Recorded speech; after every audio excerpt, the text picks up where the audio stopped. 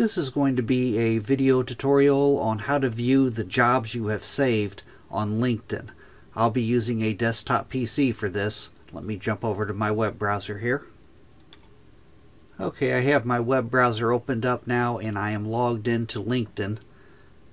The way that you find your saved jobs on LinkedIn, as you can see, I'm on the Home tab right now. You want to click on the Jobs tab up here. Click on that.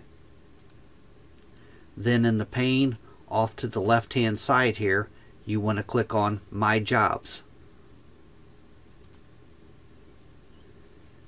And then right here, the very first tab here, make sure you're clicked on that, Saved. And then you can scroll down and you can see all the jobs that you have previously saved. That is how you find your saved jobs on LinkedIn. Thanks for watching.